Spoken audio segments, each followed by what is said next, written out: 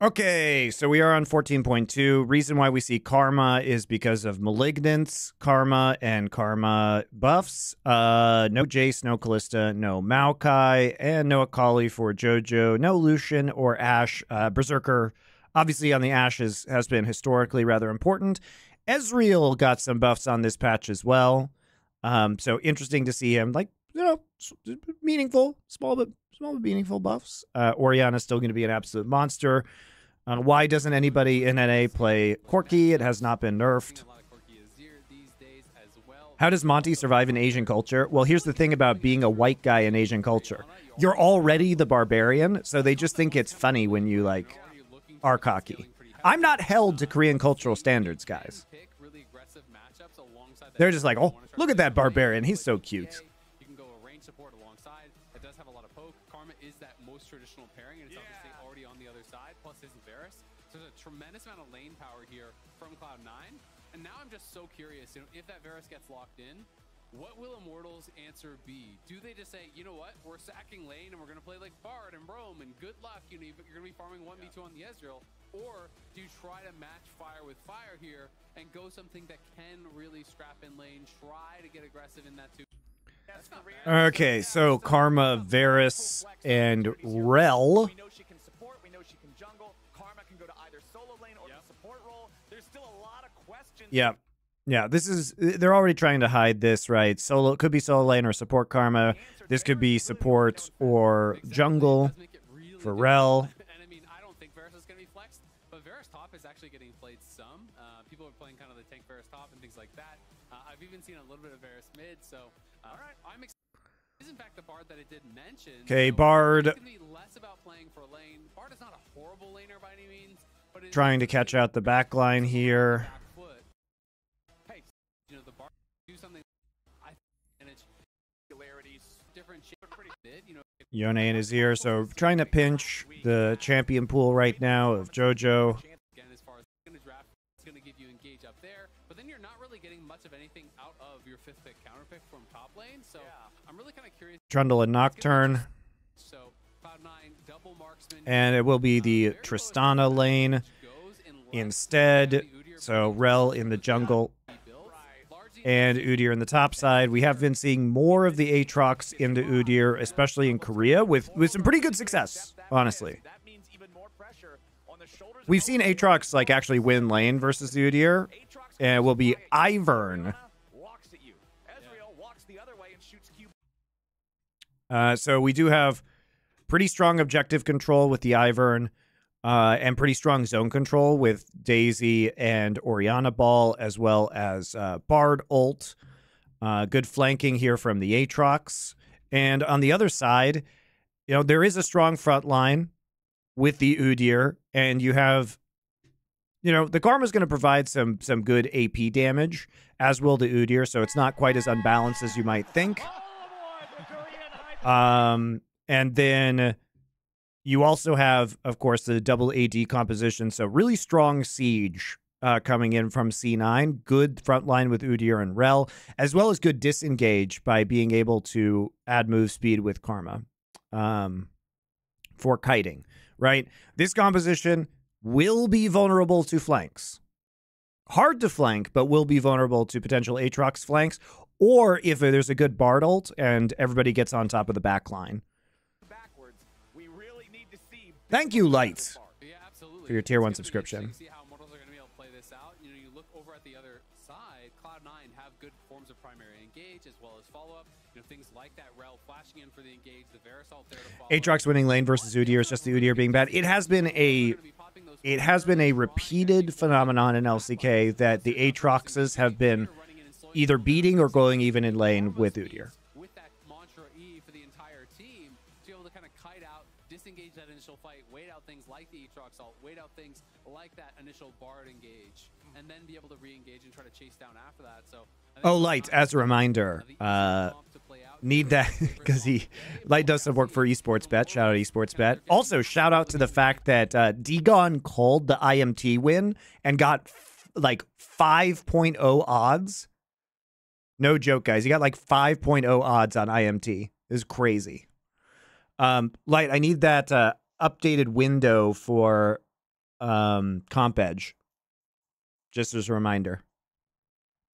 And if I could get a window with 4 SI as well, that would be very helpful. Just really snowball that, or just simply outplay in the 5v5s. So we've already talked about how bot lane, the Ezreal and the Bard are not going to try to stand and go toe-to-toe with Varus and Karma. It's more about surviving. Thank you, sir. Also one for Power Spike if you feel like it. You know what I'm talking about. Yeah, Dom also hit his parlay of G2 BDS Vitality Fnatic, also with over 5 odds. So the only one who didn't hit his crazy bet was me, trying to get Shopify Rebellion to 3-0 on Super Week. I did get the Shopify over NRG one, though. I did get that one, but I didn't get the parlay. However, the other two were like 5-1. The Shopify parlay was 13-1. So if I had hit that, it would have been crazy. More heavily to scale. His job is going to be able to more try to cover where Blabber is going, right? Try to anticipate where the rel is going to be, look for counter ganks. Because I do think if the Ivern absorbs that engage, shows up all of a sudden, you know, Blabber flashes in, and all of a sudden Ivern steps out of the bush and shields you. Do you think we're going to see Smolder played in competitive when he's enabled? I don't know yet.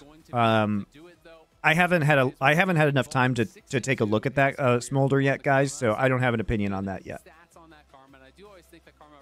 Is playoffs top 6? Yes.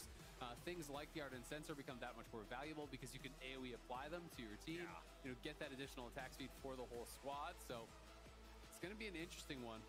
Having a guy who just wants to run at people in Udyr, also loving those AoE mantras, keeping him hasted up, being even more of a threat on top of some of those targets. Yes, YouTube chat. Croque Madame is a million times better than a MonteCristo. This is what I'm talking about. There's never a point to ordering the MonteCristo sandwich, ever. There's always something better. Experience. Thank you for the Twitch Prime sub. Appreciate it.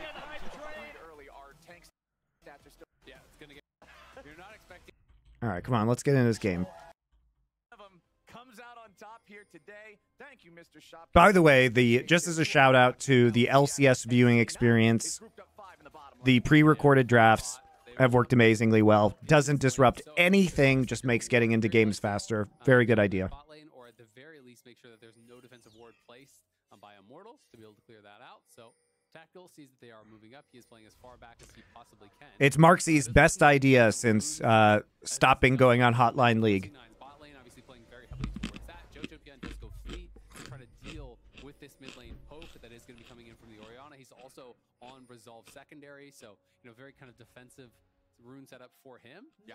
It's also worth noting that our Mayo is going to be playing Glacial Augment. So would you go to Cast Worlds if Riot magically ever invited you again? Anything's possible for the right amount of money and public apologies. But neither of those things will ever happen, so you don't have to worry about it. And I'm really looking forward to this jungle matchup, not just because we've already talked about how both of them can have very important roles to play in this game, but if you look at our Mayo's career timeline here, remember... So this is a very playable composition for C9. You know, it doesn't smack of the Shopify Rebellion loss, where it really just felt like Giga draft gap.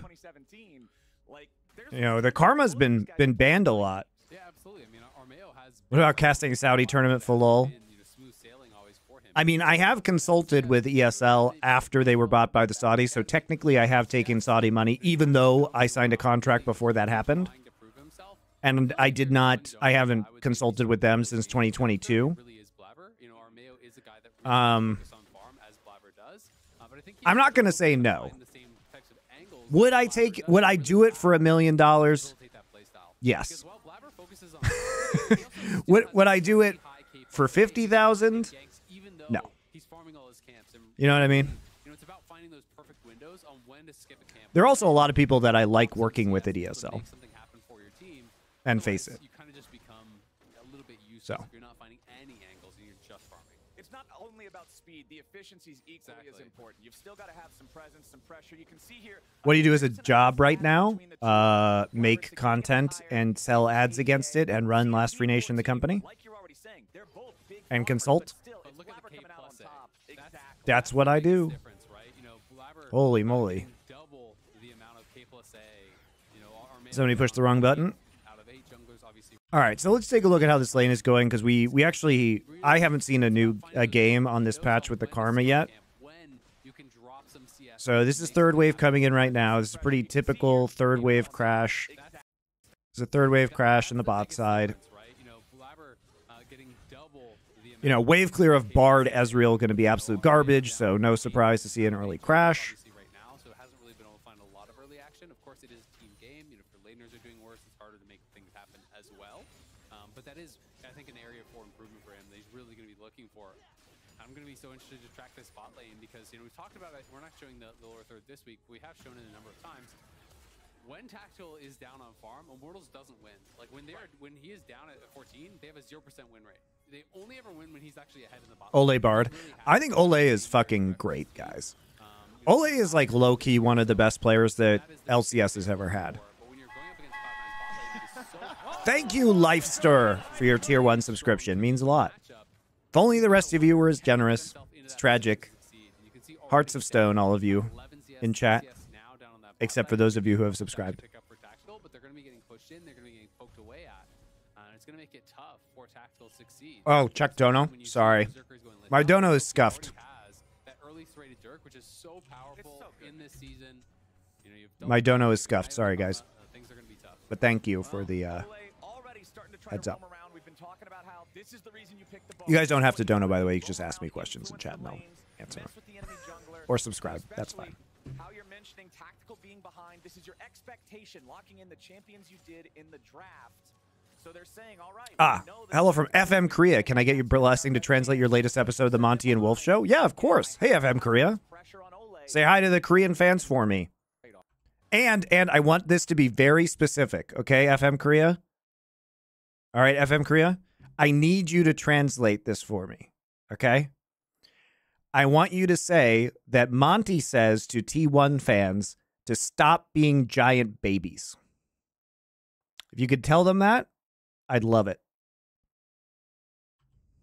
So they're saying, all right, we know the Tactical, when he's ahead, that's generally our best chance. But if we're setting him behind, again, I have to highlight this pressure on Ole to make something happen. I will translate that, but I love this.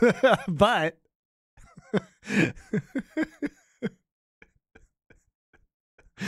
I know what you're going to say. The thing is, FM Korea, I just don't care.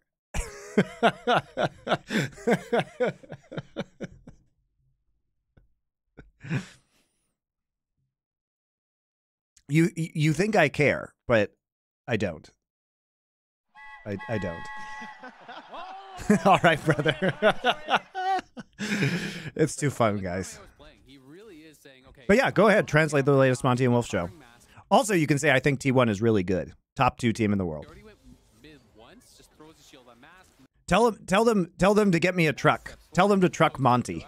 Jojo TP's back, and you know he's trying to make sure he's covering his mid laner as much as possible. Clearly, he's most worried about Blabber attacking Mask out of his lanes for now. Yeah. So you know that is where he's going to be spending his time hovering. You can see Jojo though already has an early null magic mantle. Whether he's actually going to go towards Hexdrinker, King Mask steps forward, pokes Jojo out. Jojo TP's back.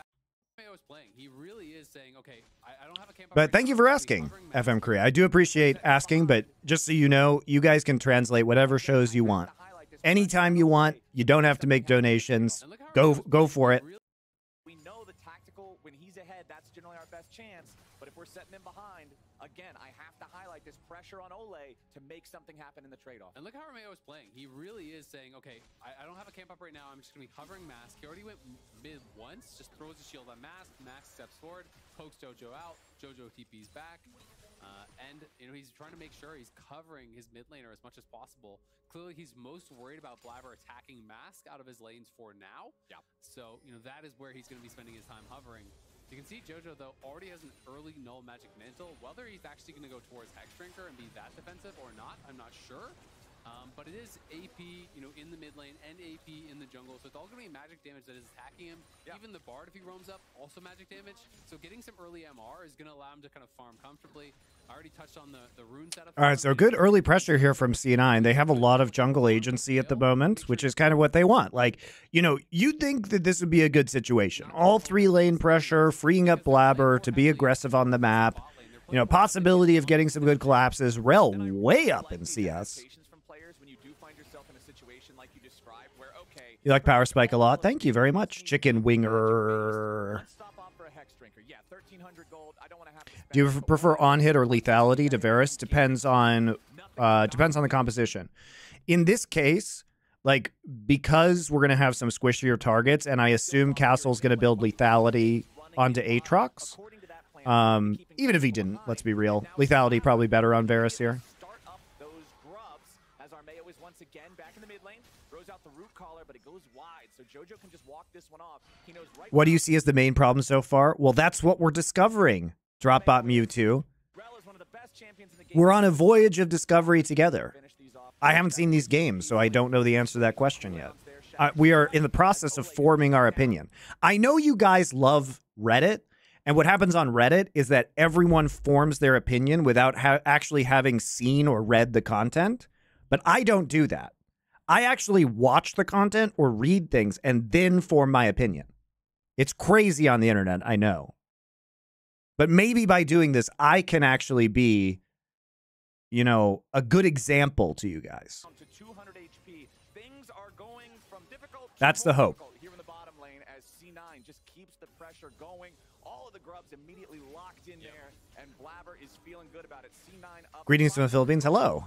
Hope you're enjoying a nice Philippine morning. Gonna fall here already, 6.5 minutes in, as their bot lane has just been permanently pushed in. You can see Blabber. The reason he wasn't auto-attacking the grubs, he's holding for his abilities to come back up so he can kill them all at the same time, so they don't re-shield, you know, slowing down that overall clear time. So smart stuff from him. Also, we're checking in on Fudge, who has rushed the Oblivion Orb, so is going to be going at least some AP and wants to have... No, he's not, Azale. He's not going some AP.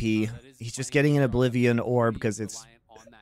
Castle is post 6. A lot of it just kind of built into the kit with the ultimate, with Conquer, with that passive auto as well. So we'll have to kind of track that and see how effective it is throughout the game. Exactly. That's what I want to do, because every time Oblivion Orb gets built as a first item, there's always see all the tweets about it, because how much is it actually doing? I will tell you right now, it has reduced 45 healing and 28 regeneration. Yeah. Grand total of 73. So it's not so a lot, but it is, you know, very one of the issues that we might see is just kind of a fall. Like, basically, the longer this game goes on, the more effective for Immortals armor items are going to be, because even though there's a base amount of AP with the Udyr and the Karma, like, because it's support and because Udyr's going to be optimizing for a tank build, the AP damage is going to be less relevant in the late game for Cloud9. And because Berserker's also not dealing, he's not on hit Varus, so he's more, you know, upfront lethality AD as opposed to putting out as much mixed damage as an on hit build would do. Right? Because you're going to get fewer stack procs from this version of Varus. So there is that angle to things as well. Is that the scaling, it's not necessarily because of the champions, but because of the builds and the overall emphasis on double AD carry, that in the long game, IMT has an easier way to monetize or to itemize. But we do have the lethality Aatrox up there. We do have C9 just saying, okay, we can play it safe enough in solo lanes. Bottom lane, still up to that over 2-wave advantage. Still just working towards getting Berserker, the first big lethality item. And the pressure keeps mounting here on this bot lane tier 1 turret. Yeah, and while it is annoying, you know, for Jojo that Armeo has walked through mid lane, what, 3-4 times at this point? You know, he does get a little bit of chip on him every single time. He just kind of shields up mass step forward, gets that trade down. Olay gonna have to portal out to safety. It is the Merc treads that he did. Double pink ward. I mean, this is just such a strong lane position to be in. So it's basically just carte blanche to do whatever you want. You're on the side of Cloud9. It's a 1 CS advantage for Mask with Armeo having walked through mid, 4+ times. Yeah. So, Jojo's actually still ahead on gold, and 3 plates have been taken down on bot side. It's a significant CS advantage down there. Top side going well for Fudge also. I mean, Udyr's just such a strong early laner that even some of these kind of tank matchups where you're like, oh, well, this is a pretty good matchup, like the Aatrox, often the Udyr just kind of ends up ahead in farm regardless because he just has so much early laning power. Well, still about 1,000 gold lead here for C9. We've got 10 seconds from farm until the second set of grubs spawns. You can already see both junglers heading towards that area. The on my way ping there in blue shows the Cloud9 has this as the plan. Why do we still not have a grub counter on LCS overlay? Shit's so annoying, actually. Very favorable map state for them to just be able to force this objective and put themselves in a full 6 grub take. I mean, I think there's just no real way that they're going to be able to contest this. I think they're a little bit too late, but we'll see if they can get there in time to do something. Armeo is trying to go in, but they're all gone. Already secured. The power of the Rel and the Udyr just burning them away. Immortals recognized they wanted to try to get in there, but like I said, the map state, man, it was just too Cloud9 favored. Absolutely. It was really Cloud9 favored. They have double pushing solo lane. I mean, there's nothing to hate about what Cloud9's doing right now. They're getting incremental advantages. Even though Armeo does go in, You know, they can start playing for Dragon Soul. Jojo, it'd be a difficult kill to get. Jojo already paying respect, has been backing off. And let's be honest, Jojo is used to getting camped, right? Like when he played last Why do we not have a dragon timer? What the fuck is going on with this overlay? Guys. The top laner would be coming mid, flashing on him. The jungler would be constantly there. The bot laners would be roaming up. But the difference is... Welcome to America, where you can afford 12 casters and no grub counter and no dragon timer. The rest of the map just kind of wins, right? And everything is... to be fair, LCS did lay off. I saw on Twitter somebody saying that they were the UI designer, and they were laid off. So it's possible that LCS just literally can't fix this problem because they fired the person who does it. Not really going to matter. He's building more defensive. He's playing more defensive, knowing that the other players on his team are getting ahead, are securing those advantages. Oh, and it's a 1K gold. They added the grub counter. I'm blind. Sorry, guys. It's the first dragon as well. So Cloud9, really dictates. You're right. Here. And you can see in the inventories, the sheen being completed for Fudge tells me that we're looking at an Iceborne Gauntlet. First item here for the Udyr to answer the... I'm just used to it not being there, and I didn't look. See, this is why before we form opinions, we look. Case in point, guys. I'm guilty. They call it the XQ damage or whatever. When you're into the XQ range, you do get that bonus. Dragon timer top left. No, that's the Herald timer. So it's very easy to chunk someone to 50% and pretty much always get the bonus damage with the active. So it has become very, very popular. It is a powerful item, not only for the wave clear, but also for that burst damage. And now with 6 grubs here, this just gets harder and harder to defend. The Void Mate's going to be spawning out from both players. We are down to only 1 plate remaining, and there is still a minute and a half for them to kill it. So unless there's some sort of a... Bot lane is fine. How the fuck we lose?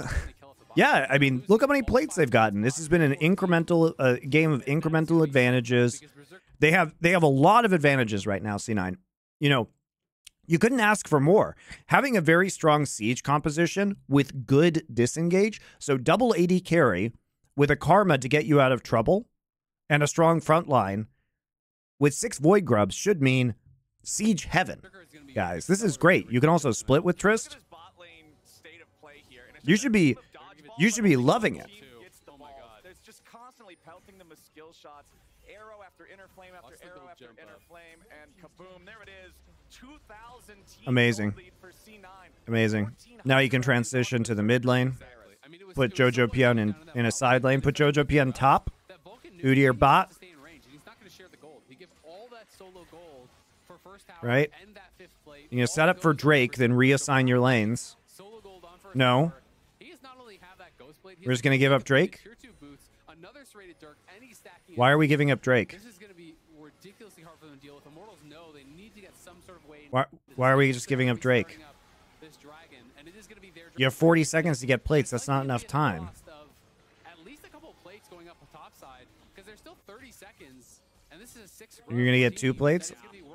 I don't know about this. I feel like you reassign lanes to Udyr bot like this, but you first contest Drake, then you put your duo here, Trist here, Udyr here.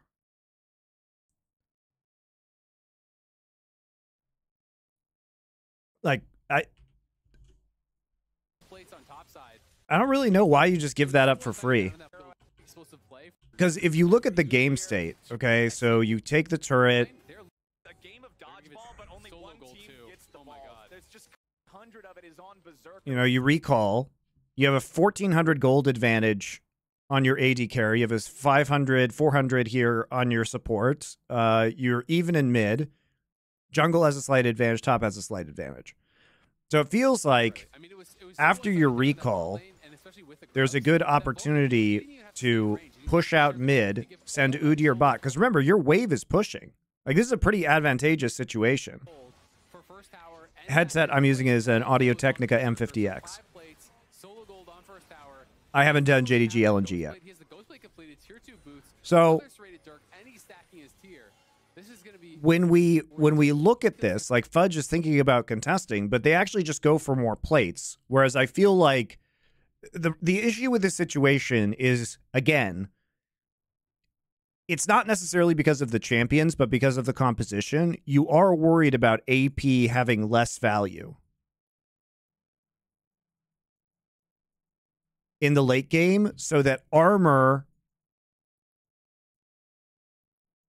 is strong for IMT, right? Because the scaling AP may not be there because one of your APs is a support, so not a lot of items, and Udyr isn't going to be itemizing for significant amounts of AP damage.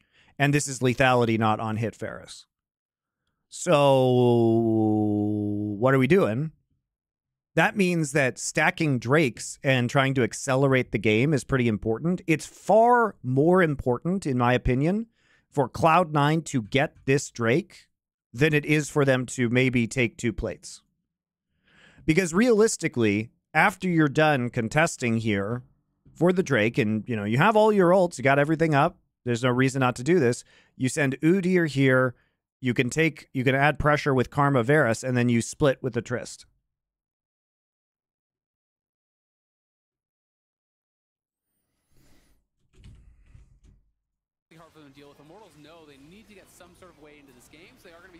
But instead, there's no contest, despite the fact that this is a pretty advantageous map situation. And, Trist was pushed in a little bit, but you can solve that by having the Varus and Karma quickly push out the mid lane. So I don't think this is worth it. I think they could get at least 2 plates on top side before anyone can really get up there and respond. Jojo in trouble potentially. What? Jojo's stuck in a stasis, tries to jump away. Shockwave still hits him. Immortals trying. They don't have the damage just quite. What the fuck is Jojo doing? There's still 30 seconds, and this is Like, they're a Drake guy. So I think they could get at least He's literally greeting for CS. 2 plates on top side before anyone can really get up. Like, he has rocket jump. I can see it. I can see that it's not on cooldown. He tried to buffer it. That's the animation. He also had flash up, guys. Jojo in trouble potentially. Jojo's stuck in a stasis, tries to jump away. Shockwave still hits him. Immortals trying. He tried to use W. Damage just quite, but over the top, the true shot barrage gets first blood for tactical. Yeah, they get that first blood. He tried to W, and he was too late. You can't buffer that? Ah, okay. Sneaky Medios and DL had to go into custom. You can't buffer that. I mean, there should be enough time for him to jump that. And he should have flashed it, obviously. But he tried. You can see the animation start. But you just, like, regardless of whether you can buffer it or not, guys, they're there. What are we fucking doing? What are we fucking doing? Greeting for CS in the mid lane. Why aren't we flashing when we're caught? Because now you are going to take a lot of damage to your mid lane turret. That's just cocky. So you actually now traded. There's another plate. How many plates they get? They did get 3. They did get 2 plates. 3 plates. 3 plates. They got 3 plates. So that's pretty good. But you lost a kill for it, and you lost the Drake.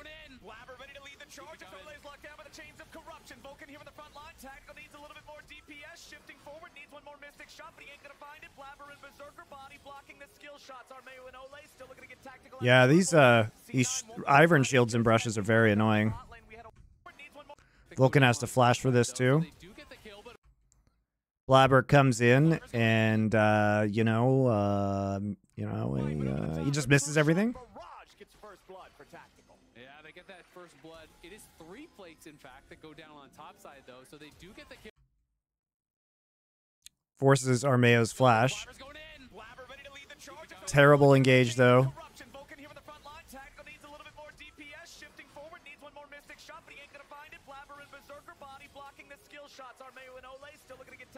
Trouble.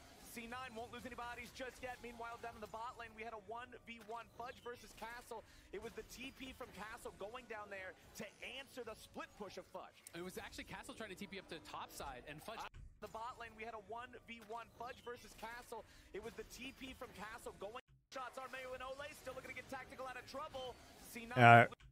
Castle attempted to TP this as well. 3 plates, in fact, that go down on top side, though, so they do get the kill, but Blabber's going in. Blabber ready to lead the charge. So this is almost very bad, because Blabber whiffed his engage. It was Fudge that saved this by stunning him.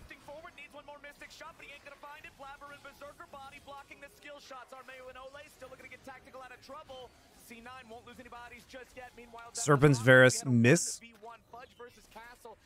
Yeah, Serpent's Fang on Varus. Fair enough.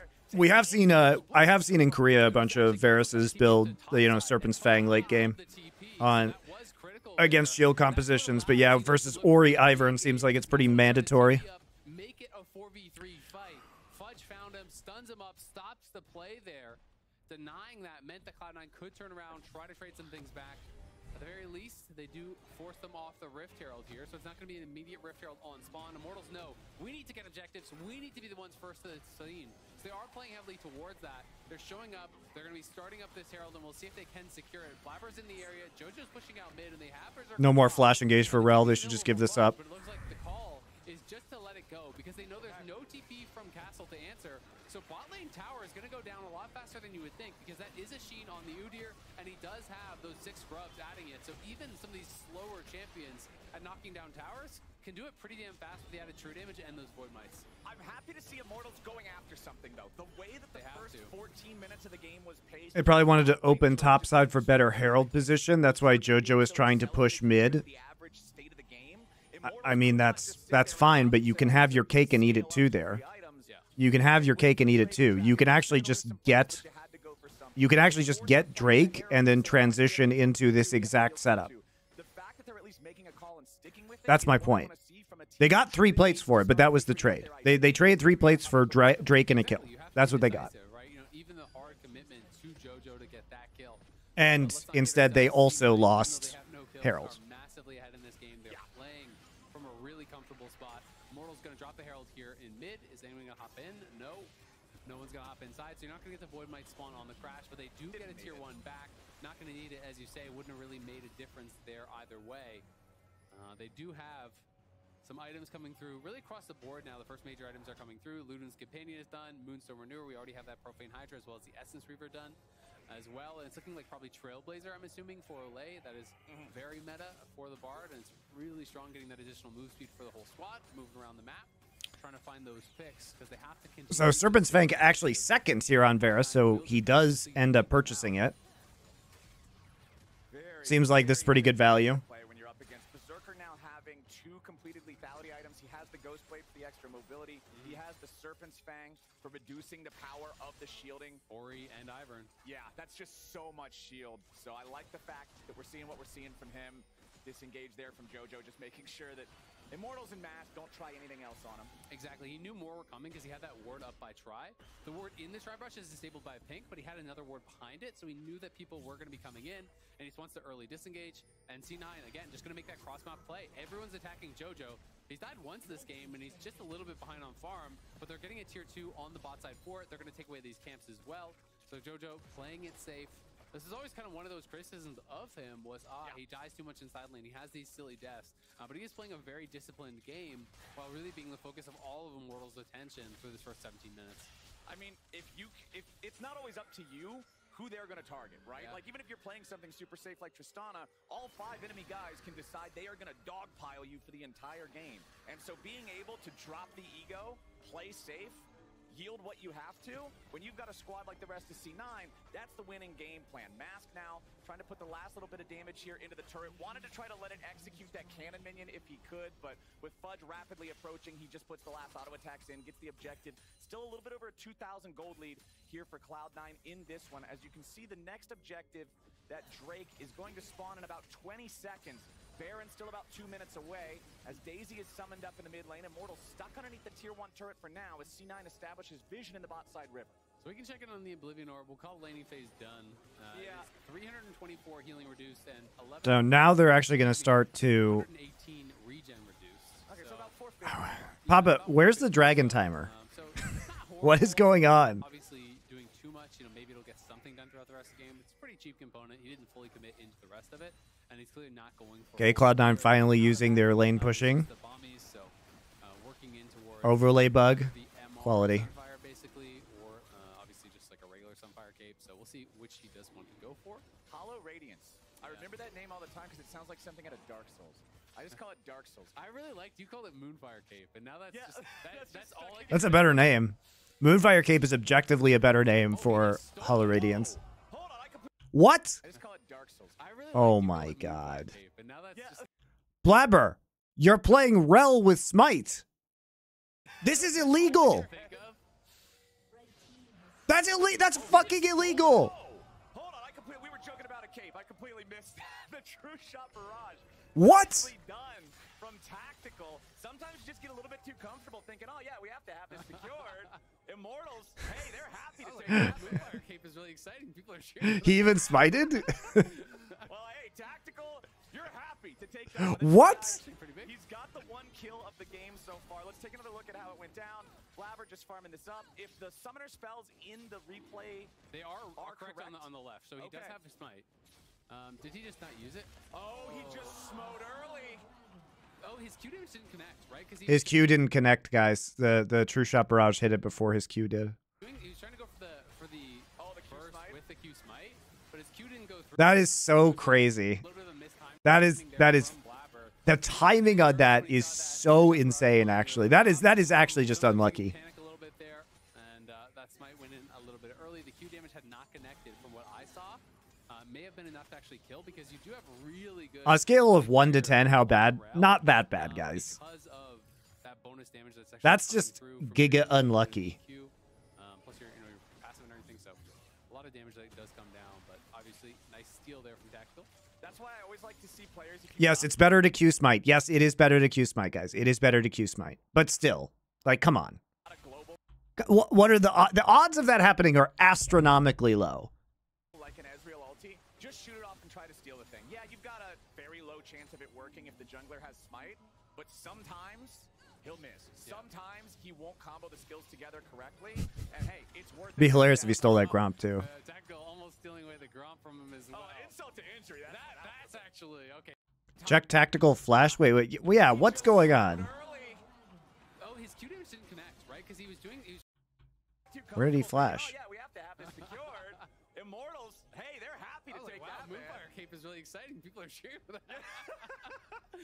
Well, hey, tactical, you're happy to take that one. This is the That's guy. actually pretty big. He's got the 1 kill of the game so far. I guess we just don't know. How it went down. Blabber just farming this up. If the summoner spells in the replay, For the the Q burst smite. with the Q smite, but his Q didn't go through, so a little bit of a mistiming there from Blabber. Maybe got a bit nervous when he saw that True Shot Barrage flying it over top. Yeah, it must have been an engaged mid. And that's It looks like he probably, if I had to guess, guys, he probably flashed Chains of Corruption, right? a little bit early. The Q damage had Detective work says that might be true. may have been enough to actually kill because you do have really good secure on Rel because of that bonus. But see, now you really want that Drake back. You know what I mean, guys? Because here's the thing about this game. Now you really want that Drake back. Because if you had gotten the Drake earlier, then they wouldn't be stacking 3 fucking Mountain Drakes to get to Mountain Soul when you have double AD carry and armor has such great value. Plus your passive and everything, so a lot of damage that does come down, but obviously nice steal there from Tactical. that's why I always like to see players, if you've got a Berserker flash to ult. Yeah, it must have been a trade flash for flash with Chains of Corruption. That's a good guess, guys. Good job, Sherlock Holmes chat. He'll miss. Sometimes he won't combo the skills together correctly, and hey, it's worth it during that time. Tactical almost stealing away the Gromp from him as well. Oh, insult to injury. That's actually okay. This guy's hacking. Can't lose. What's going on here? Dragon. All right. Yeah. People fight over dragons. That's the real Scuttle. thing. That's where we draw the line. Right. Yeah. We can't be losing scuttles. Can't be losing gromps. Yeah. Yes, you are the most erudite Twitch chat. Welcome back, Dilf Zaddy. And only a single kill. We've been having a lot of farming. Dilf Zaddies unite on Monty's stream. They gotta be pretty happy about this. You know, the gold lead has not really been extending. The fact that they actually stole away that dragon, it's not like Cloud9 is anywhere even remote. Ezreal should just cleanse Arcane Shift Verisol. He may not have had Shift up, if I had to guess. You can buffer Triss with Bard R. That's people are saying no, you can't, and that Double Lift Meteos and Sneaky tried it. So I will trust that, I guess.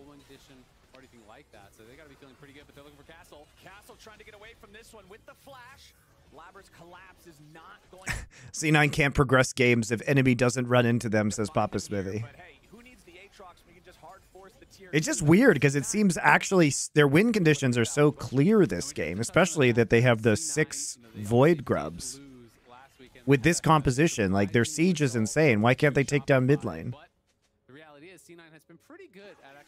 Why is Udyr in mid? What are these lane assignments?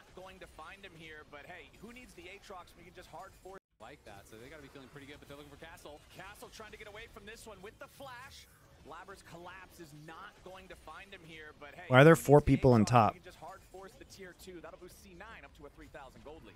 And we do have to touch on the fact that C9, you know, they obviously did lose last weekend. They had that kind of surprising result to Shopify, but the reality is C9 has been pretty good at actually bouncing back. TP Udyr TP to tier 2 instead of TPing to tier 1.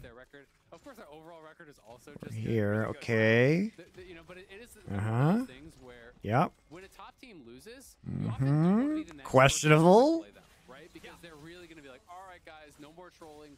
Time to take it serious. Time to really buckle down. I mean, I don't hate the TP, but objectively, everybody's recalling. JoJo just recalled. This turret's at full HP. This one's actually going to die. Just TP over to that side. Of course, our overall record is also just good. Really good, right? So, you know, but it is kind of one of those things where JoJo was bought for defense. No, he wasn't. He was saying he's backing off turret. He literally is at bot and then backs off for reasons that I don't understand. I guess he's worried about Bard and a possible dive, which is not unreasonable. He actually rocket jumps out. He doesn't have vision, so he's concerned about Ivern Bard dive, and he recalls. But I don't think they take down that tier 2. C9 has been pretty good at actually bouncing back. You know, you look at this since spring 2022. After a loss, 17-5 is their record. Of course, our overall record is also just good. Really good, right? So, you know, but it is kind of one of those things where when a top team loses, you often don't want to be the next person to actually play them, right? Because they're really going to be like, all right, guys, no more trolling. Time to take it serious. Time to really buckle down. But Immortals hanging in there pretty damn well. I mean, unless I'm sorely mistaken, there's still never been a perfect season in the regular season of LCS. And we've had some really strong teams in multiple different splits, but it's just so easy to get confident, to let that ego go a little bit. It's almost like super weeks make it very difficult to have a perfect regular season. It's almost like the format is designed so that it creates disruptions in the play of good teams. Weird. Still about that 2,000 gold lead that it has been for a while, and I fully agree with you. If you're Immortals, it's almost like best of ones create variance. I don't know, guys. Berserker took it when plates were still up. That shot him up to this 2,000 gold lead, and that's where it's been. 49ers, Chiefs, Niners. I'm a Broncos fan, man. I can't have the Chiefs winning more Super Bowls. It's illegal. He's going for that support itemization, but Labr's doing the exact same thing, right? He is doing tank support itemization, but he's got a locket. There's lots of AoE damage that is going to be coming through from Ezreal, from Shockwave, etc. He also does have. Don't blame the format for C9 bad play. I'm not. Obviously, this C9 I think would lose BO3s, but he's going to be looking pretty damn strong. Trailblazer finally coming through now for Olay, so continuing to move around the map, look for picks. We'll see if he can find anything. But it doesn't feel so clear-cut anymore. You know, in the first best side in the league. Game, it felt like, okay, well, this is gonna be Well, I think Kittle has been better than Kelsey this season, maybe, especially towards the end. Kelsey fell off. I had him in fantasy, I know. He is the only receiver on the Chiefs, though, that doesn't have butterfingers. Laporta, as a rookie, quietly, I shouldn't say quietly, very good, loudly very good on the Lions.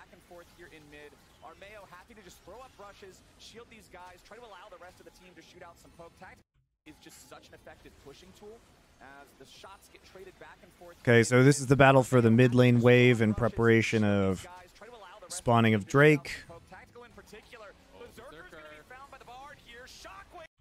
Okay. There is no Aatrox flank, though. Good chunk, though. I mean, this should mean that they just get Drake. Jojo? He was interrupted. Has to flash. Berserker forced to use the heal to get himself away as Immortals still continues pushing forward. It's a magical journey looking for Jojo Pyun. He disengages in time, flashing in time. Berserker forced to use the heal to get himself away as Immortals still continues pushing forward. It's a magical journey looking for Jojo Pyun. He disengages in time, flashing away from the root collar to guarantee his escape. Kelsey's been the best tight end in the playoffs. Yeah, that's a good point. Cloud9 under pressure, but both surviving as Immortals launch their attack, but they still don't manage to find any kills from it just yet. But the Dragon is up, and they can go over towards it, and now it's pretty difficult for Cloud9 to actually contest. Some great plays there from Ole. He finds very good chunks. Pick. You know, with that, he picks up the heal, then a good portal over the wall, gets that flash from Jojo. His binding couldn't quite connect. Yep, you have the angle. They can't really do Baron right now. Against that Baron pit. Couldn't get it, but then that swirl seed comes out from Armeo, forces the flash. Armeo now working over on this dragon. It's going to be a third dragon here for Immortals, and it's going to be them moving towards Mountain Soul, which would make things a lot more difficult for that Cloud9 team. The steal from Tactical early might just end up having a much greater impact. Dude, Ole's good. Ole's a really good player. You don't get to, like, repeatedly be, you know, top 3 on the Korean server, especially as support, without being very good. He's, like, criminally underrated, in my opinion. Like, you know, he's better than Core right now.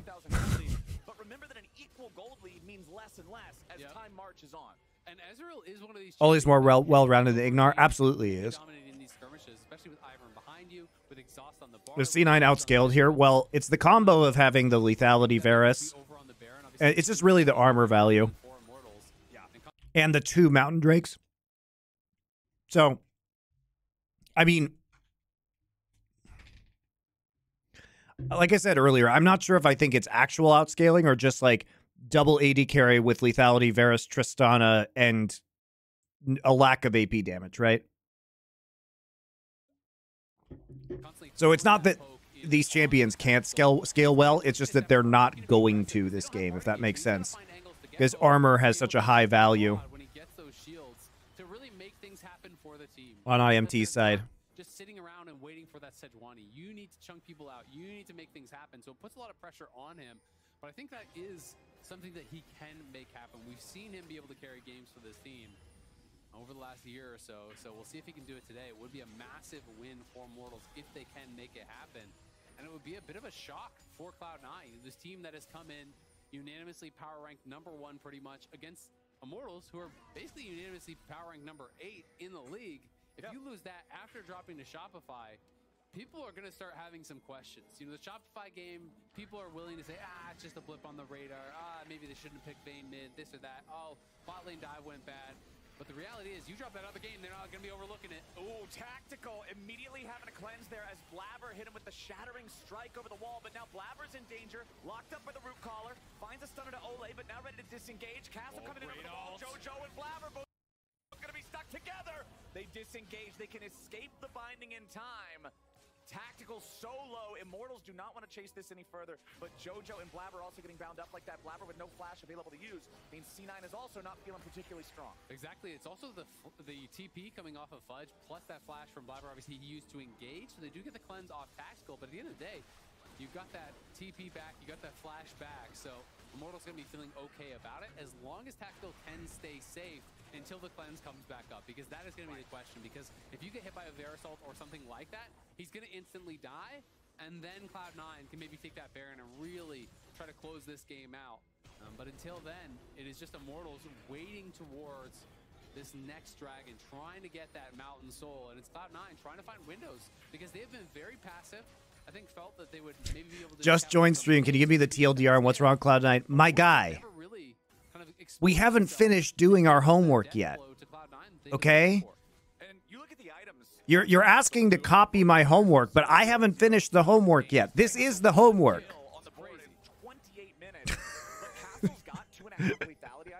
What the fuck, man? If I knew the answer, I wouldn't be looking at these games.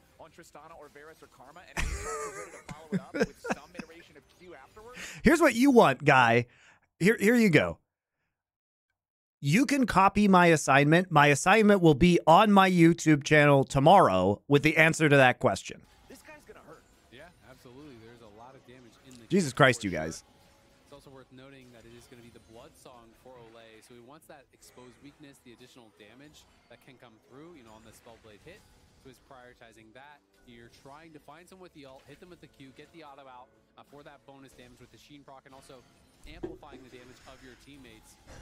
You know, the reason why I do these streams is because I can do them while I have to review these VODs anyway. These guys are getting really, really strong, and it's going to be all down to execution at this point in the game.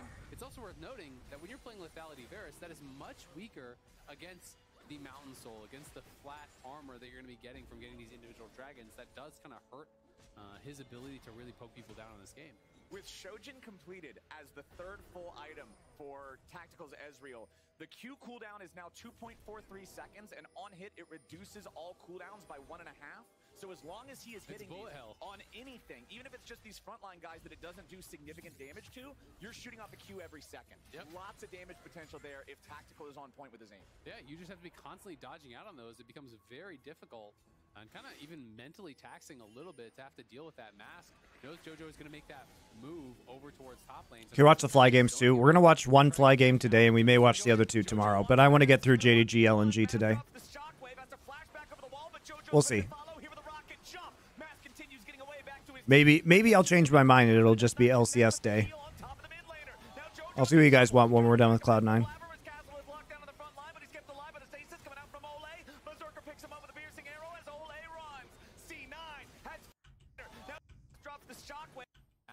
Knows JoJo is going to make that move over towards top lane, so Mask was kind of just zoning him out and trying to get damage down, but JoJo's going to go in. JoJo wants Mask, here with the 1v1. Mask drops the shockwave, has a flashback over the wall, but JoJo's ready to follow. Here with the rocket jump. Mask continues getting away back to his team. Redemption's going to be called down, but it does not connect with the heal on top of the mid lane. Castle really trying to make that work, but the rocket jump is back off cooldown.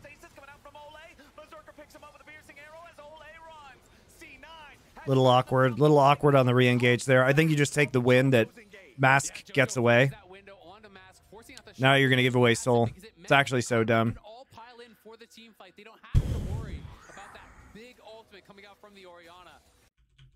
Man, the Drake timer has just been ignored by both teams. Can we discuss this? Can we discuss this, guys? Kind of even mentally taxing a little bit to have to deal with that Mask. Okay, so there is a blocker right here, obviously, but Orianna does not have to go in on this wave, right? Orianna can leave with TP up during this circumstance. And instead, I think they didn't believe that JoJo was here, to be fair, because there's a pink ward here and they don't know. I think they think that everyone... This was the last time JoJo showed. I think they think that everybody on C9 is over here because they don't want IMT to get Soul. So because vision control is kind of bad, deep right now for IMT, they think, and he checks the brush, he thinks that it's actually safe, and he looks, but he doesn't see JoJo because JoJo's behind the wall. So he thinks everybody, you know, the Tristana is over here somewhere in the darkness. And that's why Mask walks up on this turret. It's an understandable mistake, but it's still not worth it. Because what you should be doing here, in my opinion, for Immortals is like if the wave is already pushed into the tower, then you can actually back off and threaten Baron and force them to come to you or take this dragon. What you're trying to do here is trade Drake for Baron, I think, if you're Immortals.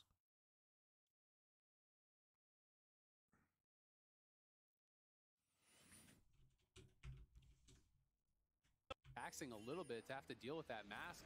No, nobody sees Jojo. Pretty sure. Yeah, you just have to be constantly dodging out on those. It becomes no. Armeo doesn't see Jojo for sure. Nobody sees him. This is a pretty sneaky play by Jojo. You can see right now. It's pretty clever. But don't take this risk also. And trying to get damage down, but Jojo's gonna go in. Jojo wants mask. Give him the 1v1. Mask drops the shockwave. Has to flash back over the wall, but Jojo's... And at this point in time, like, you just gotta bail. You just gotta bail on this. You can use Bard ult. You know. Does Jojo actually get hit by Bard Q?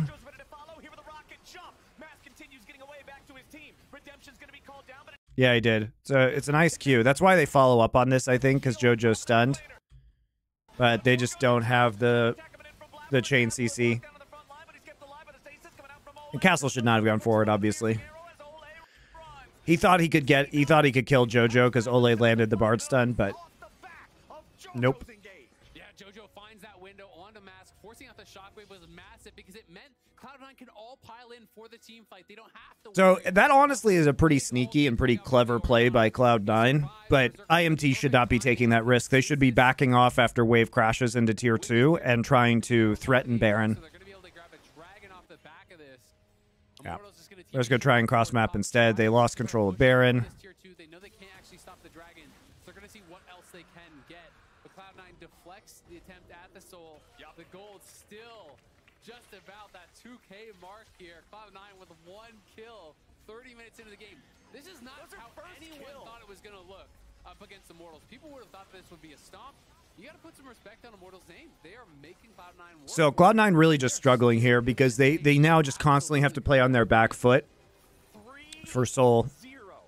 30 minutes is how long it took for Cloud9 to get a single kill. That is insane in this game, man. Still 2,000 gold, like you said. 3-2 in the Drake counter. So the next one, we either get the Soul for Immortals, the underdog in this matchup by a mile, or we go to a 3 versus 3, next dragon, total fiesta, multiply the total game kills by 500% type of a showdown. Yeah, I mean, that could even happen at this next one. Blabber looking for an angle here, does have a flash, but I think the team is not close enough for him to look for that flash engage at this point. And with Fudge down on this bottom side, Cloud9 really just want to make sure that Immortals don't set up that Baron. But they need to not get caught themselves here. As you can see, Olay just using that Trailblazer speed. Mask gonna get caught now, though. The immediate engage from Blabber with a lockdown there for the Magnet Storm, and now with the explosive shot of the Buster shot, Mask gonna be themselves here. As you can see, Olay just using that Trailblazer speed. Mask gonna get caught. Blabber's rel engages have been really underwhelming. Like he just blows his load to either like miss it or get one person. Ole trying to keep him peeled off as Tactical provides covering fire. Fudge once again disengaging back towards C9, back towards. Or he has no TP though. C9 wanted to regroup. Castle steps forward. Jojo is caught in the middle. Covering fire. Fudge once again disengaging back towards C9, back towards Berserker, back towards the Varus. C9 wanted to regroup. Castle steps forward. Nice, he sees him on the ward, guys. So they think that this is a safe place to recall because there's a pink ward here, but this is right outside of line of vision.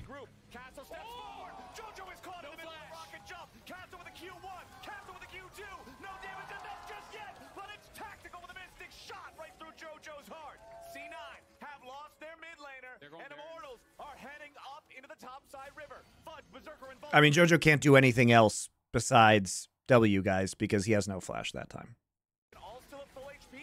So that was literally the only thing he could do that time. It wasn't like the one in mid lane. And yes, as we've discovered, guys, or as I have been told, it isn't bufferable. I did not know that. That is what you are saying. I believe you. The poke on the Tactical is going to dissuade them. Both top laners use their TP in that exchange. How good has Olay been this game, though? I feel like he has really been so pivotal for the team.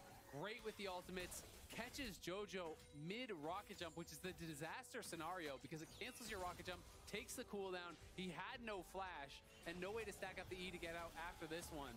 This is just really good stuff here. Look at that ward down below, and he placed that ward, I believe, earlier himself as he was actually chasing after JoJo. I mean, I think he... And he placed that... This is just really good stuff here. Look at that ward down below, and he placed that ward, I believe, earlier himself. He tried to walk at first, but I don't think you can get out of that, honestly. Then Castle comes in over the wall, tactical timing his ult out as well. Blabber even using the locket, trying to keep him alive, but not able to do it. Olay in trouble. Oh no, I think you might have just cast her, Kirsty Mazel. Tactical timing his ult out as well. I guess Olay just gets caught. No clue how it happened. Gets hit by Chain of Corruption.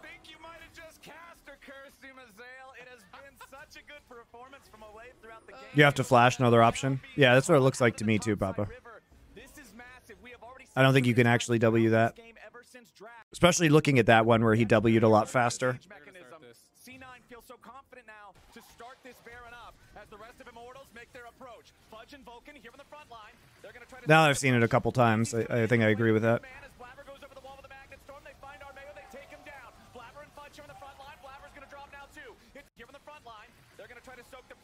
Daisy's coming in to play the fifth man as Blabber goes over the wall with the magnet storm. They find Armeo, they take him down. Blabber and Fudge are on the front line. Blabber's going to drop now too. It's a 4v3. Fudge soak the pressure. Daisy's coming in to play the fifth man. These engages by Blabber on Rel are just so underwhelming. Blabber and Fudge are on the front line. Blabber's going to drop now too. Like, he's not finding the right angles, and he's like just blowing his load up front every time, and he's literally hit 0 and 1 person on his rel engages this game. Both junglers drop dead, and C9 doesn't get the Baron after their pick. Yeah, Armeo gets very close to the pit there. I don't know if he had any vision, so I think he was trying to get close. The Olay story of quitting cigarettes right before playoffs and then losing is still one of the funniest esports stories. Yeah, he told that on Something Inside, guys. It was fucking hilarious. If you guys haven't seen that episode, just go to the part where he talks about, like, when he tried to quit smoking. It's so funny. Already coming over the wall there. So Armeo in that bad spot does get taken down, but at the same time, look at that shockwave from Mask. Connects on both Blabber and Fudge. Mask quietly getting very, very strong. Has 4 items now. Would love to get that death cap as that final item here, but that shockwave is going to hurt. And Tactical is putting out a lot of punishment as well. He's got the last whisper completed now. And this dragon is going to be spawning up here relatively soon. 45 seconds until what would be soul for Immortals, soul point for C9. Baron up at the same time means that if a team overcommits to the Drake, they could be giving up something very valuable as a trade too. This map state is now incredibly interesting, and I'm so curious to see how Immortals specifically will pilot this. I say it all the time when we have one of these matchups between a team at the top of the standings and a team at the bottom. These are the situations where the bottom tier teams usually struggle more, as Mask is going to be caught out with a chain of corruption, but immediately follows it up here with a stasis. Now, how is C9 going to follow it? These are the situations where the bottom tier positioning is pretty janky for this guy. It's like Mask gets caught by chains of corruption. There's no real attempt here for any kind of Aatrox flank. Like, he's actually just straight playing frontline. Olay pops the ult out. Does Mask not get hit by that? Interesting. All right, so Mask pops Zhonya's, which apparently, I guess I didn't know this, guys. If you stasis a stasis champion, it doesn't extend the stasis to the end of... It makes sense that it doesn't do this, but I had never thought about it. It doesn't extend the stasis to the end of the Bartle. The stasis just ends, and Mask can flash out while the other stasis is still going on. Yeah, it makes sense because you're basically taken out of the game, right? But it's not an interaction that I've seen a whole lot.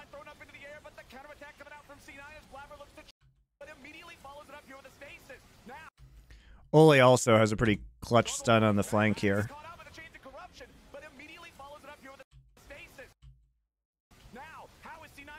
Takes Vulcan out of it.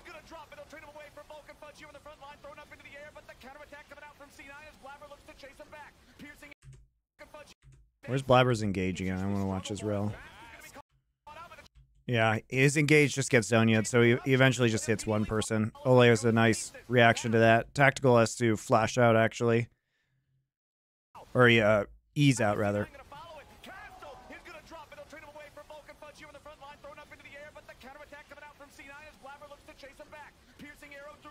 Now C9 still trying to regroup as JoJo's off to the side. He wants to find a mark, but he won't get one just yet. Tactical's in hot pursuit, and JoJo is shooting back. Tactical loses the trade, but the Mystic shots are still flying. Nobody on C9's dying. JoJo gets out, and one more shot hits him in the back.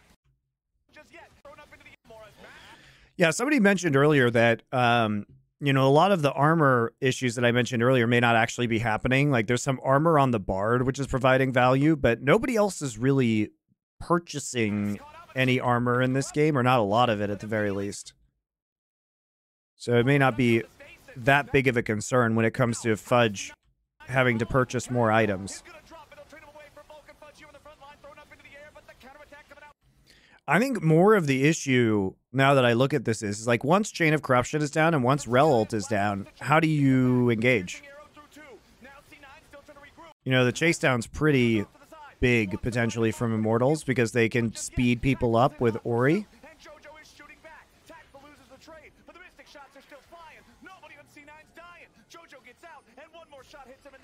Now Immortals is going straight onto the Drake. Blabber, only at 1/3 HP. Armeo's ready to go. Flash still there. C9 still wanting to contest. Berserker firing off arrows. Immortals, they've got the Drake low, trying to keep Blabber zoned out. They don't want to flip this. The Drake. Yeah, the shields, even with the Serpent's Fang, the shields and the speed on Ezreal, and now that he has Mountain Soul, it's really annoying. For sure, even if he steals it. So now Cloud9 are going to try to do a counter Baron here, but Immortals is still on the map. Mask is TPing back. This is really risky stuff. They cannot complete it before Immortals arrive, so it's going to be a fight, and C9 are in a bad spot. C9 have it down to about 6K. Daisy is summoned up in the pit. Baron Castle still being held at about 5K. Castle coming around from the side. Blabber and Fudge into the back line. Mudge is here in the front. He's not going to be taken down just yet as Castle kills Blabber. Fudge dropping low up in the pit. Baron Castle. All right, this is just desperation from C9 now that there's 3 Mountain Drakes, basically double AD composition.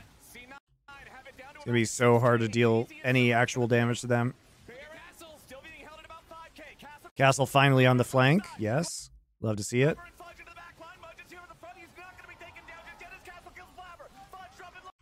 What's JoJo doing in this fight?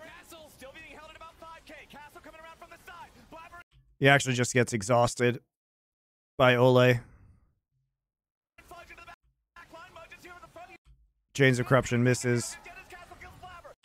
Nice shockwave on a JoJo. JoJo just holding Flash way too long in this game, honestly. He actually just straight walks into Baron damage and shockwave. Ugh, get me out.